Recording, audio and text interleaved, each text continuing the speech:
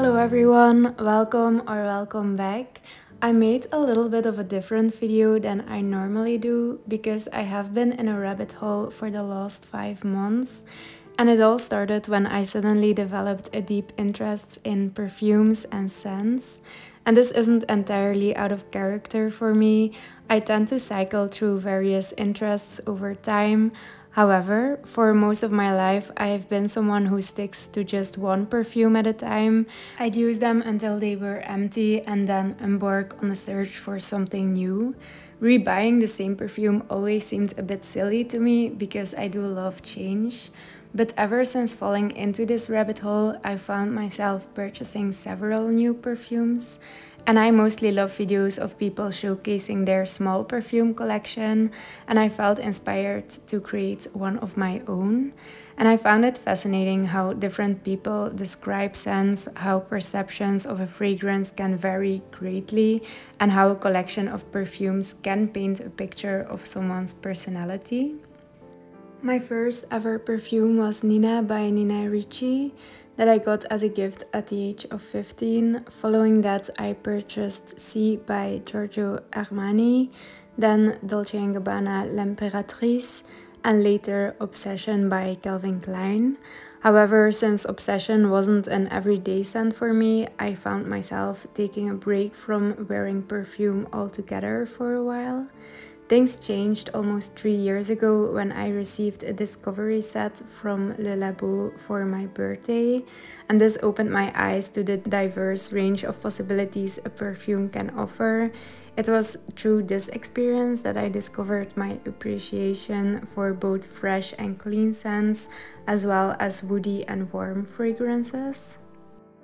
I finished a couple of the samples before deciding on a big bottle. I started wearing Iris and Jasmine. Jasmine is more of a floral and fresh scent, while Iris is more powdery and sweet.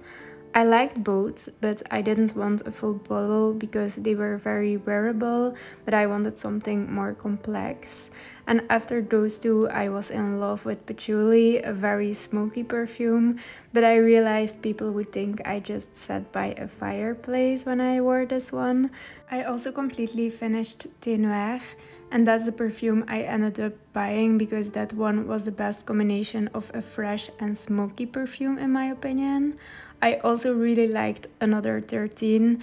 I think I have 2 sprays left in the bottle because it's such a hard scent to describe.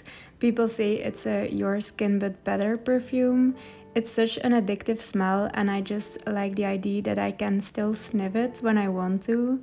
I didn't end up buying this one because although it's addictive, I think I do like scents where you can obviously tell what it reminds you of. So the fragrances from this collection that I still wear are Patchouli. I have a little bit left. So this is very smoky, woody, but still complex because it also has some vanilla, so it's also a sweet scent. Then we have Vetiver 46, which instantly reminds me of church. It's very earthy, smoky, but still refined. Ylang 49 is my current favorite. It reminds me of a yellow flower in the woods. It's very exotic, floral and earthy, and it has a blend of ylang ylang, gardenia and patchouli and vetiver. B19 is not a scent that I would purchase myself, but I like to try it out sometimes when I want a scent that is out of my comfort zone. It's very refreshing and it almost reminds me of wet leaves, which may sound weird. And then Fleur d'Oranger 27 and Lys are both scents that I like sometimes, mostly when I'm out in nature. I don't really know why. They are both very floral, but sometimes feel a little bit too mature for me.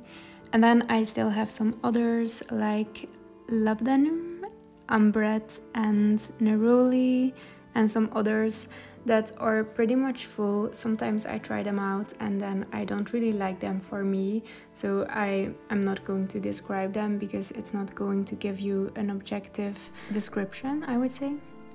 So back in 2022 I bought Le Labo Thé Noir 29 and it quickly became my go-to scent no matter the season. It was my only fragrance for a good while. For me, the scent is all about balance. It blends smoky and fresh notes seamlessly.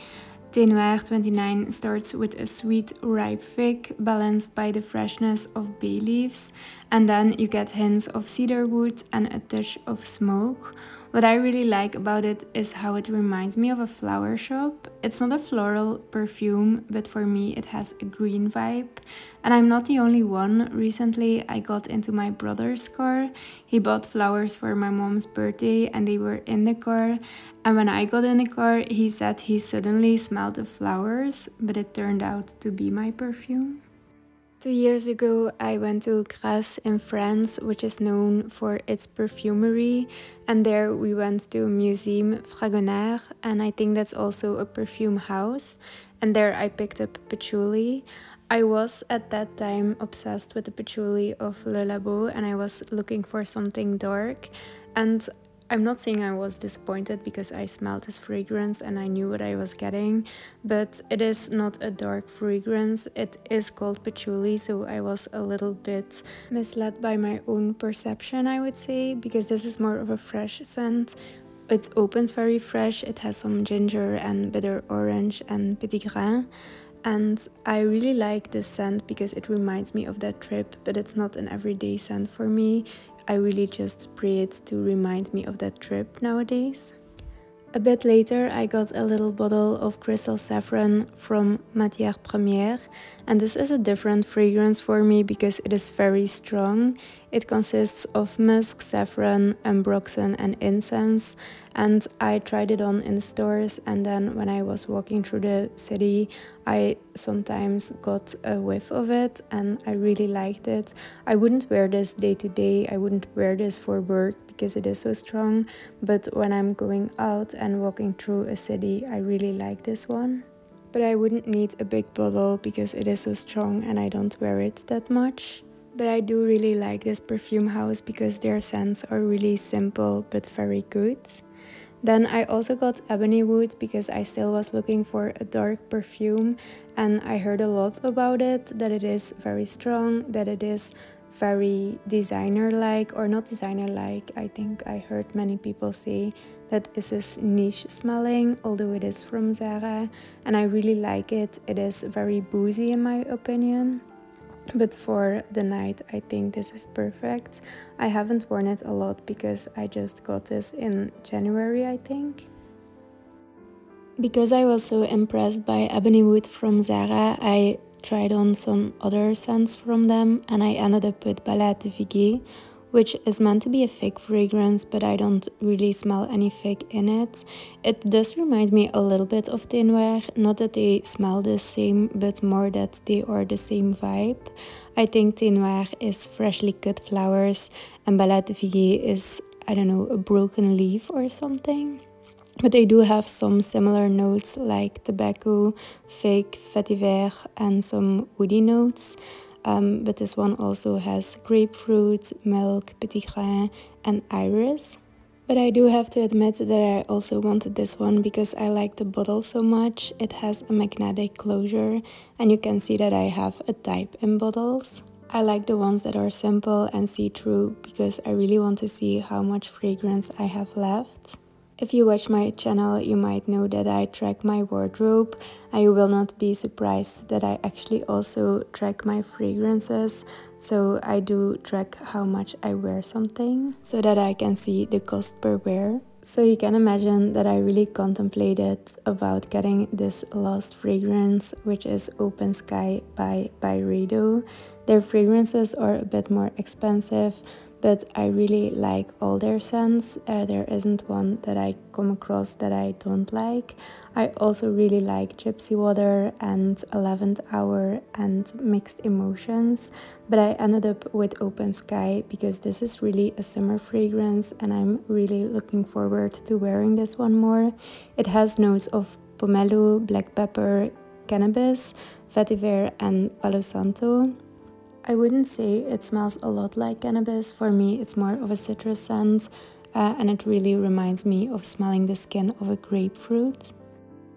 I also have these two perfume oils from Zara, but I don't really wear them out. They are more for going to bed because they are really close to the skin. They don't project, so it's more of a scent that I smell, and it's really comfortable, and I do like a little bit of a scent when I go to sleep. I have them for a year now, but they are still really full. I promise that I do use them often, but I think you just don't need a lot.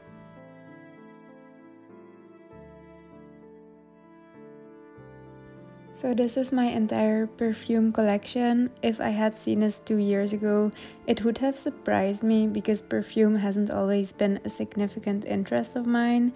There were periods when I only wore perfume on special occasions. However, at this point I view it as a minor hobby, a playful exploration. But I also want to keep myself in check and don't buy so much that my collection will overwhelm me. While there are still perfumes I like to add, I'm committed to being mindful of my choices, so I hope you enjoyed this video.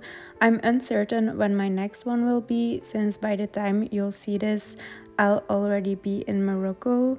So I'm uncertain when I'll be able to post again, but thank you for watching and I'll be back soon.